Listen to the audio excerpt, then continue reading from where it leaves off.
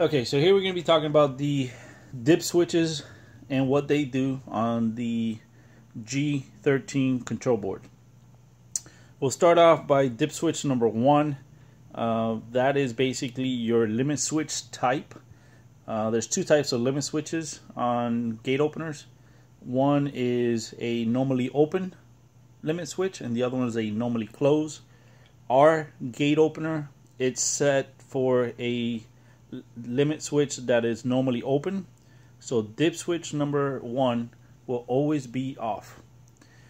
2, 3, and 4 are your auto close feature, and what that basically does, it allows you to set the dip switch to be able to close at a certain time.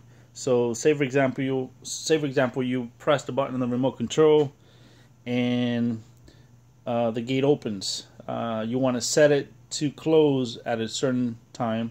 So what you do is you set your dip switches accordingly.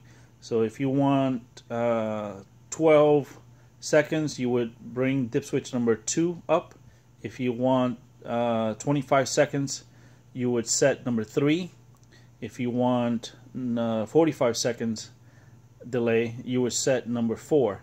Now you cannot set 2 at a time. You can only do 1. So basically you're only allowed to do 12 seconds, 25 seconds, or 45 seconds.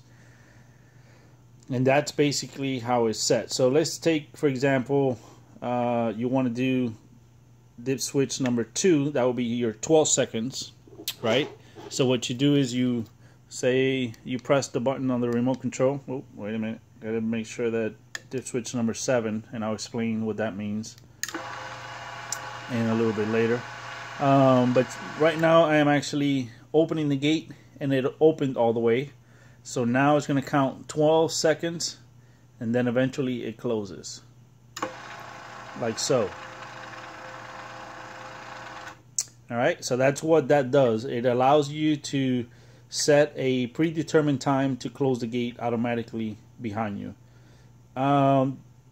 Dip switch number 5, that's your direction on your gate opener. So if you have a open to the right, you would set your dip switch number 5 on the off position. If you open to the left, then you would bring dip switch number 5 on the on position. We'll go ahead and close that. And then 6 is not used. 7 and 8 are your channels. So dip switch number 7 is channel 1. Dip switch number 8 is channel 2 on your remote control. So when you're looking at your remote control, these are your channels. These are basically how you would set it. So say for example you want channel number 1 to work, you would set dip switch number 7 like so. If you want channel number 2 to work, you would just basically turn that one off and then do channel number 2. If you want both of them to work, you would just set both of them to work. And that's how that is done.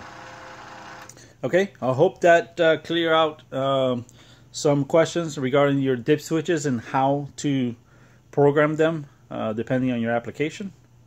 If you have any questions, feel free to leave a comment in the link in the bottom. If you like the video, make sure you give us a thumbs up and also subscribe to our channel.